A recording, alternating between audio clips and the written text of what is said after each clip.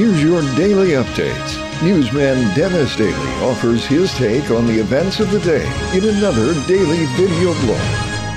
Hi, and thanks again, everybody. There have been a lot of tributes to the late Dr. Martin Luther King on this, his official holiday.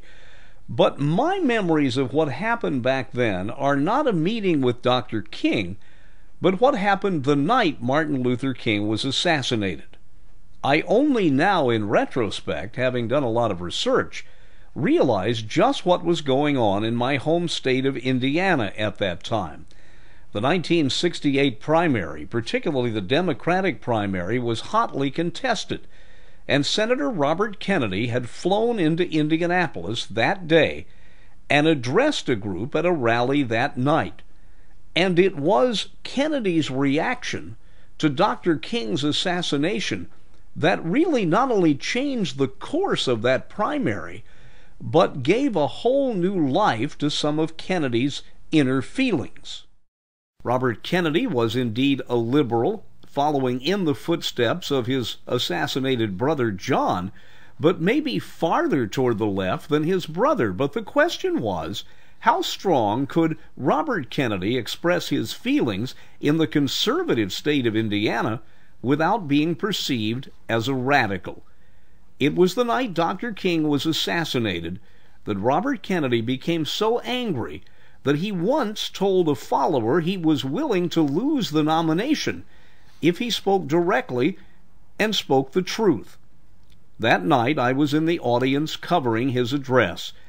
He said that he was so filled with hate and disgust at the injustice of the assassination that he was going to move on with compassion and love.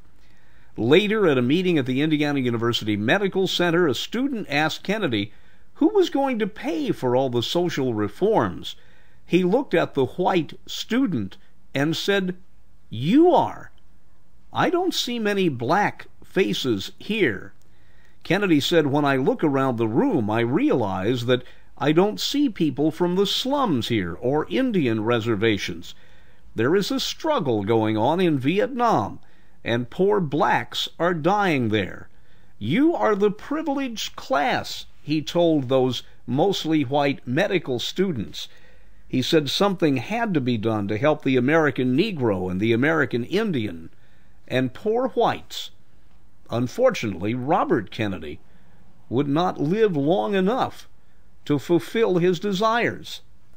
In later years, many around Kennedy would write that it was his very strong statements in Indianapolis and at the IU Medical Center that made a lot of people worry about him suddenly.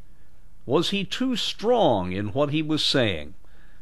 Well, we may never know, but I thought you might enjoy that little story about what happened the night Dr. King died. I'm Dennis Daly with your Daily News Update.